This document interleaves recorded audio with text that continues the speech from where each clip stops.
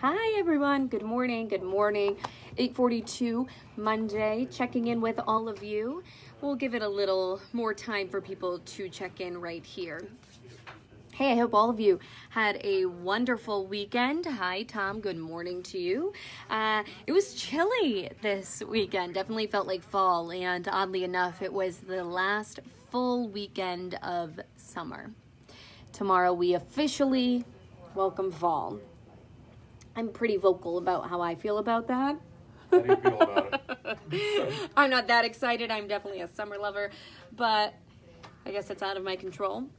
So, chilly start to the day as well. If you have not been outside yet, definitely prepare to bring a jacket. Someone's asking, I actually just got into the computer about 10 minutes ago. So I finally, yes, have a computer.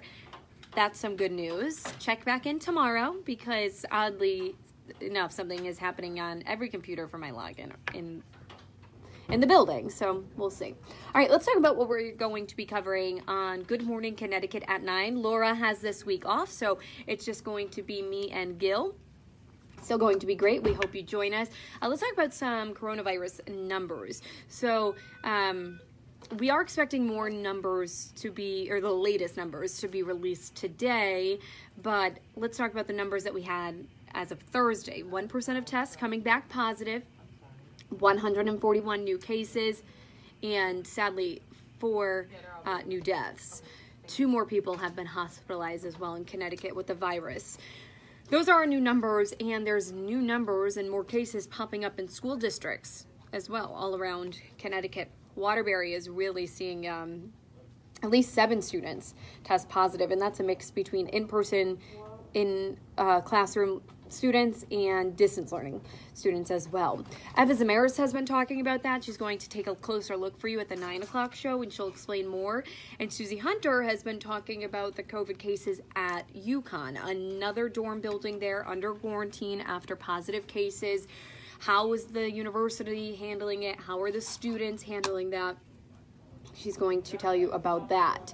It's Monday, so yes, it's the start of a new week, but it's also the start of a new statewide mandate, and that is for children. So any child that is 3 years old or older now has to wear a face mask at a daycare. I told you this on Friday. We talked a little bit about it, but it does go into effect as of today. There are exceptions like a documented medical condition or if your child is special needs. So there are some exceptions to the rule, and then kids do not have to wear the masks while they are eating, sleeping, or resting. And it's also said that there will be mask breaks planned throughout the day as well. Sorry, I'm just trying to scroll through my comments right here for some reason. I'm missing some of you. Good morning. Good morning. All right. Thanks so much for checking in. We have a lot of you on here right now. Appreciate that. Okay. Obviously, the state, the country is mourning the loss of the Supreme Court Justice Ruth Bader Ginsburg. She passed away Friday night. She was 87 years old after a long battle with pancreatic cancer, and a lot of people are remembering her. There's going to be a vigil tonight in Guilford. There was one over the weekend in Stamford, so we'll have some of that information for you as well. A lot of people calling her a trailblazer, and she definitely did a lot for a lot of people. So talking about RBG and her legacy as well. All right, it's 8:46 right now. I have to get into the studio a little earlier because it's just me. Hutch has the week off, and I hope you join us.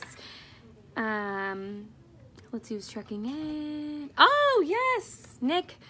Great question. I reminded you guys that my friend and I were going wedding dress shopping for her wedding, which is a year from now. She did find a gown on Friday. It's absolutely beautiful. It was so exciting. She looks stunning. I can't give you any clues as to what it looks like, but I can tell you she found the perfect dress. Hi, Tori. Good morning. Thanks for checking in.